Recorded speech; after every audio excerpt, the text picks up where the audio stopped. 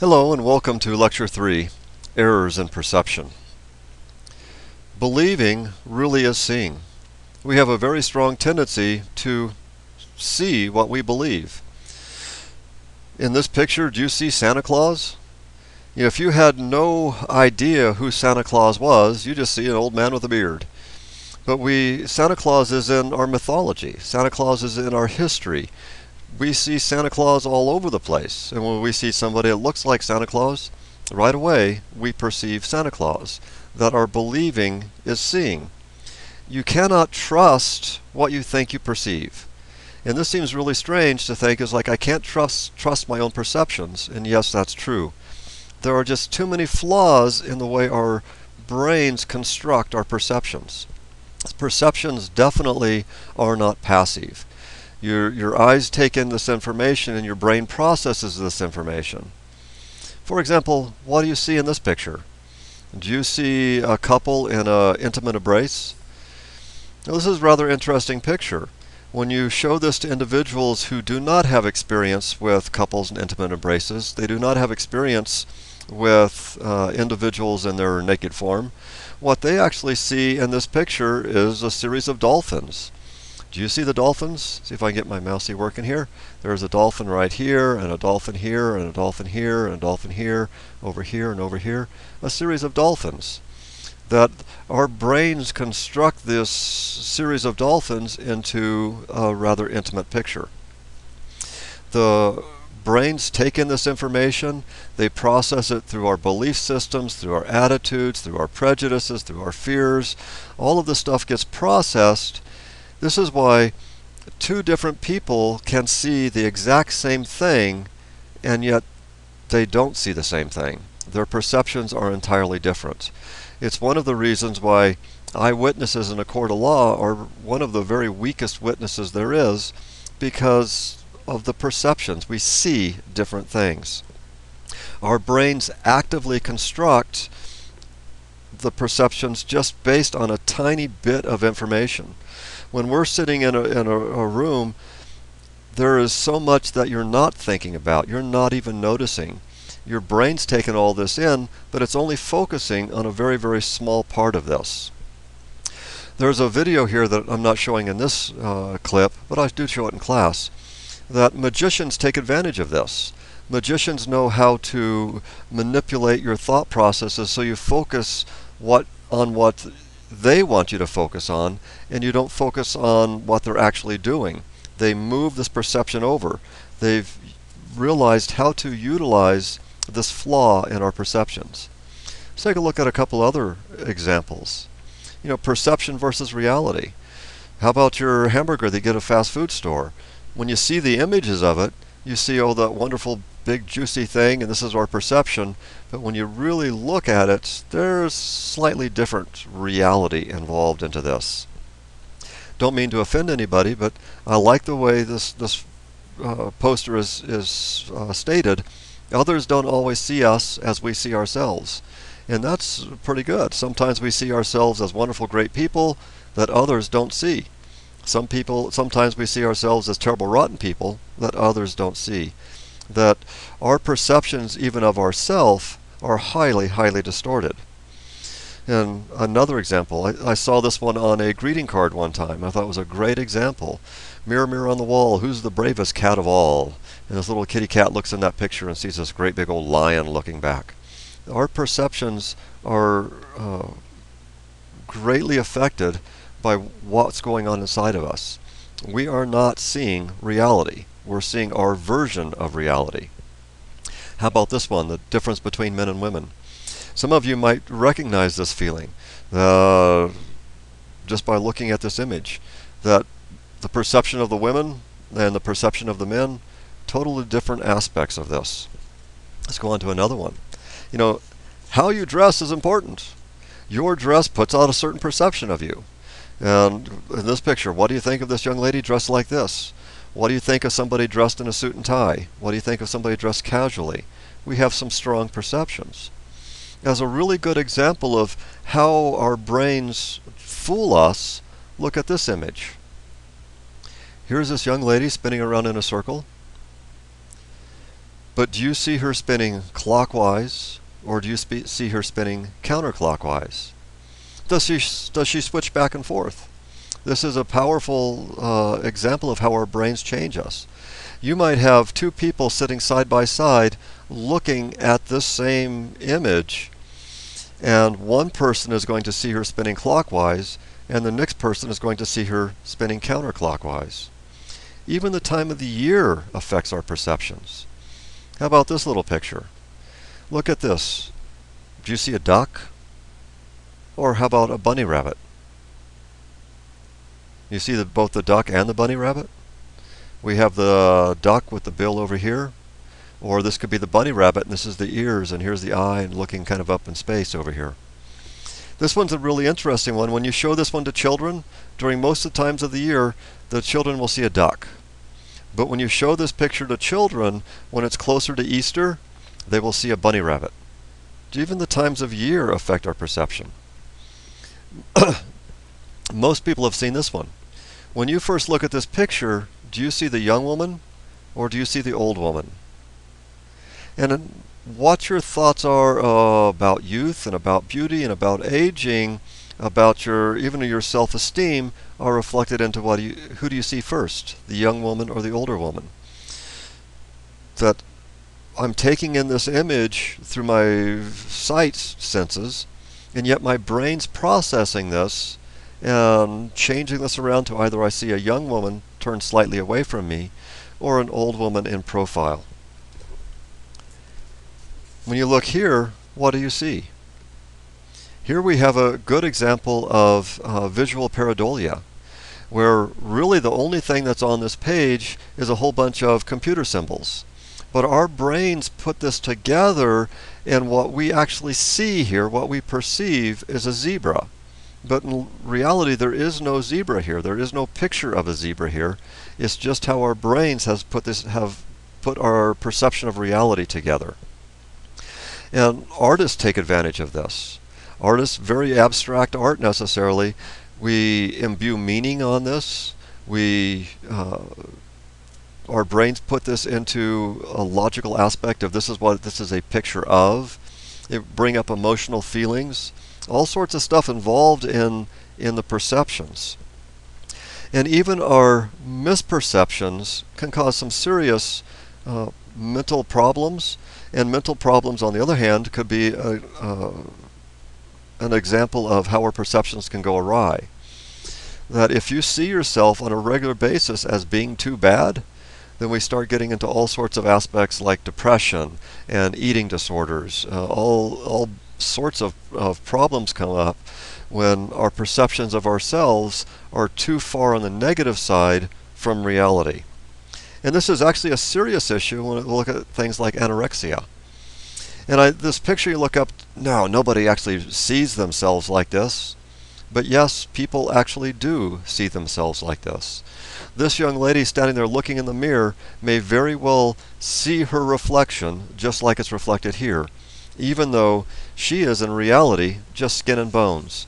But she sees herself much different than being in skin and bones. Our brains are taking in this visual aspect and processing it with our thoughts, our feelings, our emotions, all of our past experiences, the interactions we've had each other, our self-concept, our self-image, and literally causes us to see different things. In the field of psychology, they really take advantage of this, of how our brains put meaning to images in this perception form in many psychological exams. One that you might have heard of before is the simple Rorschach ink blot test. When you look at this simple black and white ink blot, what do you see? Do you see a couple of clowns? Do you see a mask? Do you see bugs? Do you see a face? What is it that you see? And what you see tells me about what your thought patterns are. Here's another one. And what do you see here? A couple of circus bears, a couple of clowns, you see a spaceship, a couple of squished bugs. As you start creating stories around these, you bring up your past, you bring up all of your thoughts and your ideas and your belief systems, and you put them together into this meaningful whole that we call a perception. There's another really interesting psychological exam, psychological inventory, called the thematic apperception test.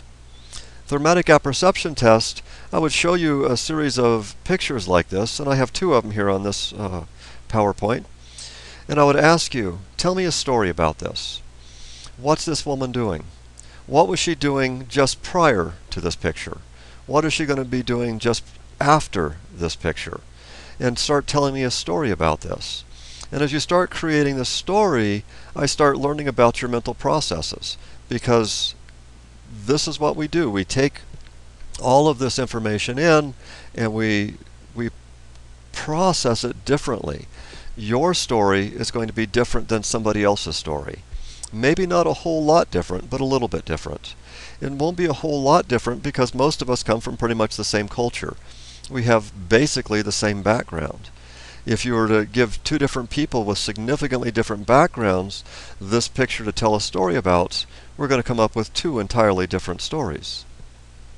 How about this picture? Here's two women in what looks like maybe a laboratory. What's going on? What happened right before this picture? What's happening during this picture? What's going to happen right after this picture? Who are these two women? What are their roles? What are their jobs? Do they have relations with each other as far as, are they sisters? Are they mother-daughter? What's going on in this picture? And as you start telling the story, your background is starting to come into the story.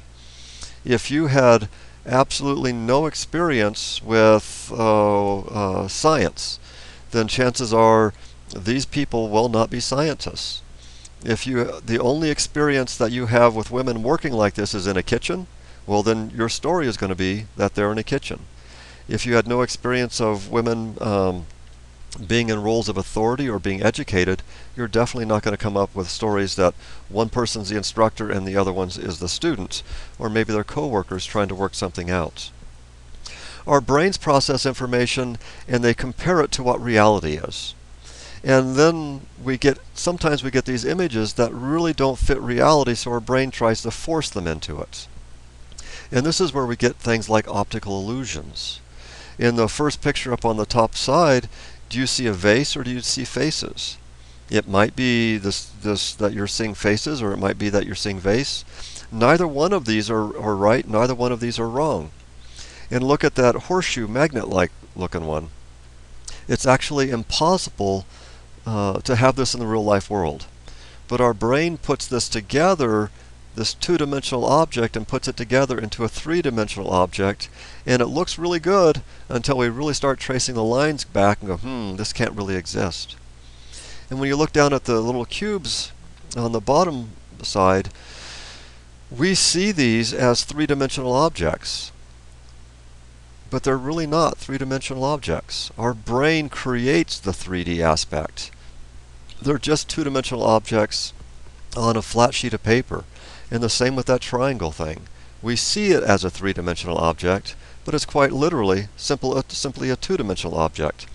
Our brain makes this assumption about the consistency of the world and the relative size and shape of what objects are supposed to be, and then takes our visual input and plays with it a little bit to give us a perception.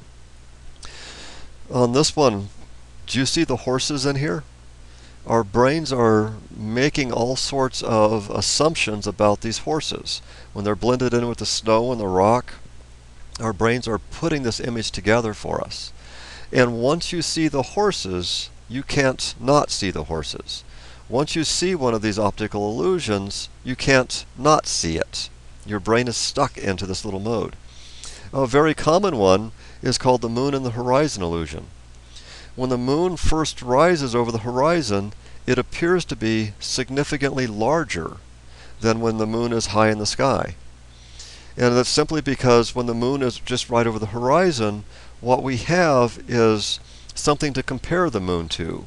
We have the trees, or in this case a building, we have some part on the land where we can compare in our brain the size of the moon to the stuff on the ground.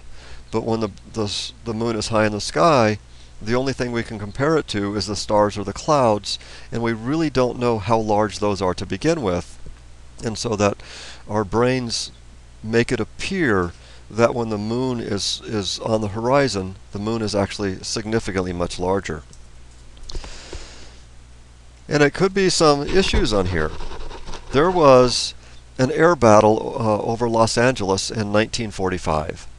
1945, World War II going on.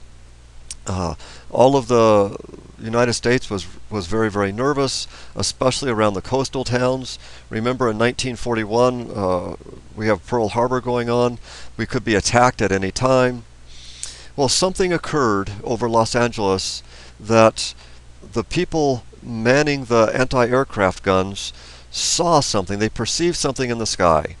And as soon as one of these individuals started firing, then everybody else started firing too. Even though it later found out there was absolutely nothing in the sky over Los Angeles in 1945. There was no hostile planes, there were no balloons, there were no blimps. It was our imagination, for the most part, that came into play with all of these fears that we already had, the high anxiety, all of this adrenaline running through, and somebody perceived something in the atmosphere and took that as a hostile attack. Then it became contagious and went from one person to another person to another person until there was a whole air battle over Los Angeles with enemy aircraft that never actually did exist. When we look at our perceptions, it's not just our visual perceptions, but all of our other senses can also be fooled, and we have perceptions from our other senses. A real good example of this is wine tasting. And this is something, one of these little experiments that has been done time and time again, where your taste is not just determined by the taste buds on your tongue, it's not just determined by the scent of something, but also by the texture and by the sight of something. In several wine tasting experiments, what they have done is given professional wine tasters some wine and have them describe the wine. But what they did was give the professional wine tasters white wine that was dyed to look like red wine. They put it in bottles that had very sophisticated labels to make it look like a much more sophisticated wine. And they asked these professional wine tasters to actually taste and evaluate and describe the wine. And some of them liked the wine and some of them didn't like the wine. But these professional wine tasters described the white wine in terms of red wine language. So that even though they were drinking white wine, they were tasting white wine, the white wine looked like red wine. The labels on the bottles confirmed that it was red wine. So they had their visual senses saying that this is red wine, and they're describing it as if it is red wine. Even something as simple as our gender perceptions. It's not just visual. This is a little video that I won't show here on this clip. But our gender perceptions, whether it be male, female, or even male, is not just how somebody looks, but it's also our perceptions of how somebody sounds. Does that person sound male, or does that person sound female? It's also how they move. We can tell whether somebody's a male or female simply by how they move. To illustrate the point of how our senses overlap, there's an effect called the McGurk effect. And this is where I have an individual visually record themselves saying ba, ba, ba. But then I override that with a separate audio track with somebody saying da, da, da. And when you look at this, you see the lips going ba, ba, ba, but it hears in your ears going da, da, da. What you can hear is them saying ga, ga, ga. And you actually literally hear this. Your brain has this perception of this. There is an effect on our perception called temporal synchronization. Temporal synchronization is you see my lips moving and you hear my voice and you put that together.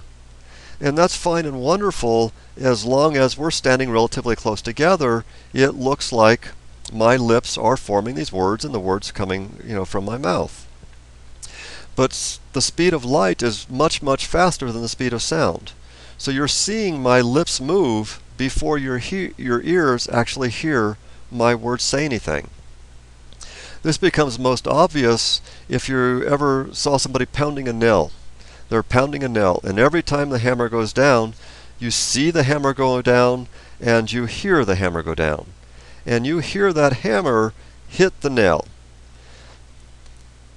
The speed of that light coming from the hammer, so that you're actually seeing the hammer, is traveling much, much faster than the sound of the hammer.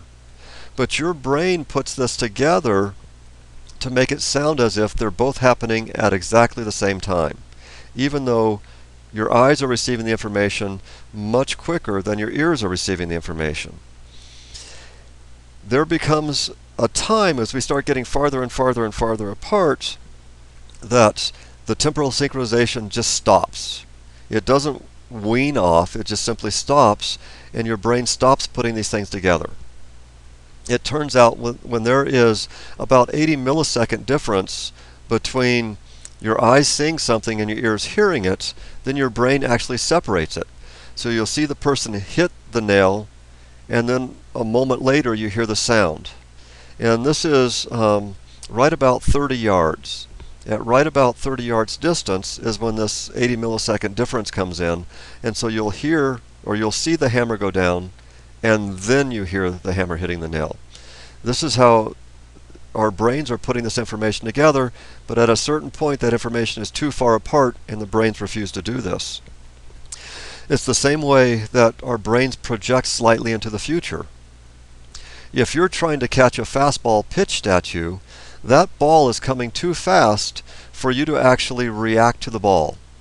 And so what your brain does is it projects the trajectory of that ball and says, okay, that ball is going to be here, and actually moves your hand into the place of that ball. And fortunately, most of the time you're right, but some of the times you are also incorrect. There is way, way too much information that's coming into our brain for us to pay attention to everything. And so we focus on certain details of this. This is a sensory attention focusing thing. I have a little video here that I'm not going to show in this one, but in class I do show this video. And in this video, there's a crime been committed. Down here, there's this victim on the floor, and you watch this video and you try and pick out the differences as this video goes. This is called change blindness. That we are typically blind to the things that change if we're not specifically paying attention to them. And even sometimes if we're specifically paying attention to them, we simply don't notice. There's been several experiments done in the speed dating realm.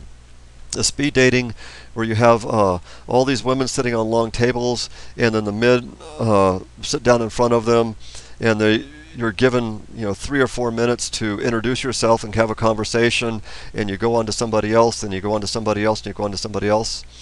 That during these speed dating times, if the woman decides to get up and leave and go to the bathroom, we can replace her with almost any woman, and that man won't know the difference.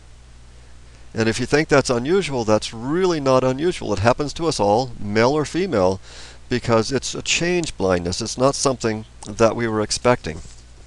We filter out all of unnecessary information, and we focus just on specifically what we want, whether it's the answers to our questions or whatever it is. There's an incredible little example here I have in a video where this magician, Darren Brown, replaces himself with somebody else just right out on the street, and people don't notice. One person replaces it from another person, and people simply don't notice, even when they replace a short Caucasian with a very tall African American. So it's amazing that this can actually happen. We cannot multitask. I know everybody thinks that you can multitask, but you cannot multitask.